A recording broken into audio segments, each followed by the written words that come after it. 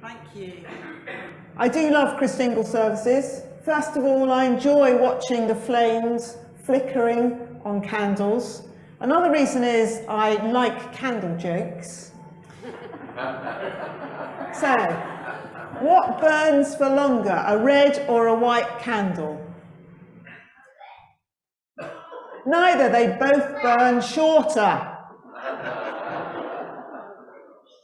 What did the candle say to the match?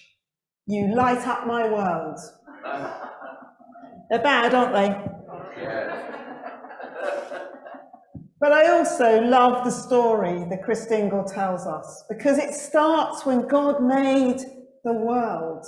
He made everything in it out of nothing. Well, sort of out of nothing. It was out of love, really. He loved the world into being. God's love is that powerful, and he still loves the world and all that's in it. And he made us a beautiful world for us to enjoy and to care for with him. I want you to pause for a moment, and if you've got a Christingle, just hold it in your hands. And imagine God holding our world in his hands and loving it.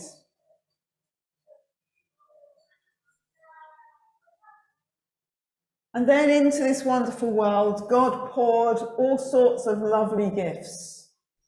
He poured the changing seasons. He poured every good gift that we enjoy, the plants and the trees, the animals, and human beings with all their variety and beauty, imagination and potential. All good gifts ultimately come from the Creator, directly or indirectly. I want you to close your eyes for a moment and imagine something really special that God has made or given you in the last year, maybe. What's special to you? Music could be one thing. You can count music. It's all right, no problem. Let's just think about what's special to us. So you might enjoy the beauty of music. It might be a special place that you've been to on holiday or you long to go to on holiday. It might be your friends or your family or your pets. It might be a special item of food.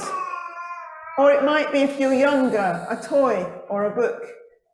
Or actually for older people too, books. I love books. Now, on the orange, there's 1, 2, 3, 4 cocktail sticks, aren't there?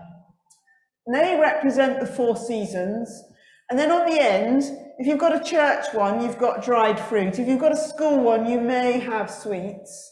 If they've lasted this long, of course. I know you made them in school on Friday. And what we're going to do is we're just going to look at those 4 cocktail sticks and just lightly touch each one and thank God for a good gift in your life. So just go, thank you, God, for whatever it is. Thank you, God. Thank you, God. Thank you, God. But even though God made the world to be beautiful and blessed it so richly, it's not always the bright and light place that God intended it to be. Human beings haven't really always taken proper care of the world or of each other. We've sometimes made the world a dark place. I don't know what you think, but there's lots of things that make the world a dark place at the moment, and COVID is one of them, I know. But there's also other things too, like the way we've misused nature. There's so much plastic in our oceans, hurting the wildlife. We've cut down rainforests.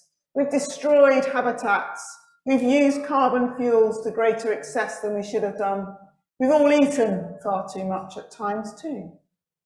We've all contributed to environmental damage and caused global warming. And then, of course, climate change causes droughts and floods and extinction of some species, all sorts of suffering.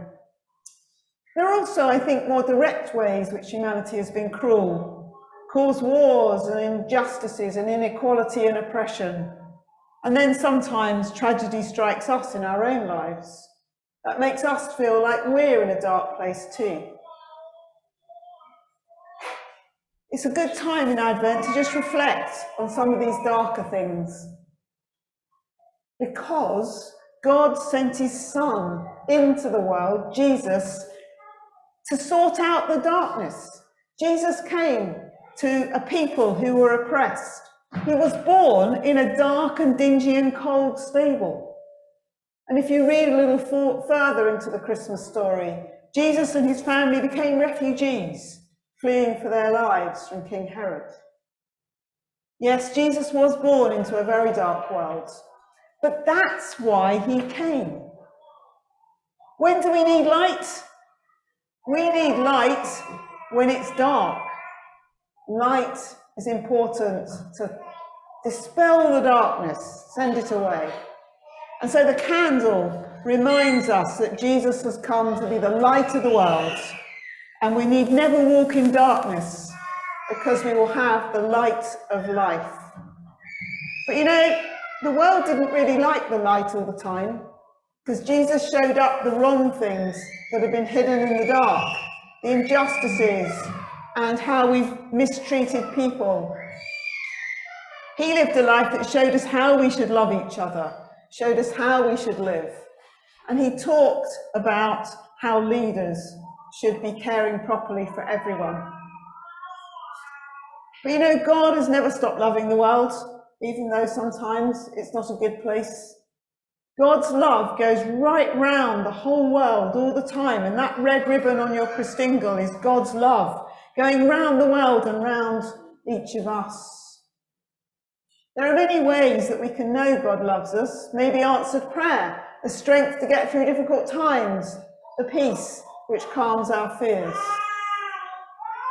But above all, the love of God was shown by this grown-up Jesus when he died on the cross. So sometimes we say the ribbon is red because of the blood of Jesus shed for us. You know, the Bible says that God so loved the world that he gave his one and only Son, that whoever believes in him might not perish, but have eternal life. Life in the light and love of God forever. Even though Jesus died, the candle flame will still burn on because Jesus came alive again. Do you know, the love of God was deeper than all the hatred of the world. The peace of God was stronger than all the violence of the world. The light of God was brighter than all of the darkness in the world. And this light, the light of Jesus, will never be put out. It will go on and on forever. Isn't that a lovely story? That's the story of the Christingle, the story of the light and love of God. And today and this Christmas, we remember how much God loves us, how much he loves the world, and we thank him for all his blessings. But we also remember the God who's blessed us so richly wants us to take those blessings and become a blessing ourselves so that we can share that love with the rest of the world.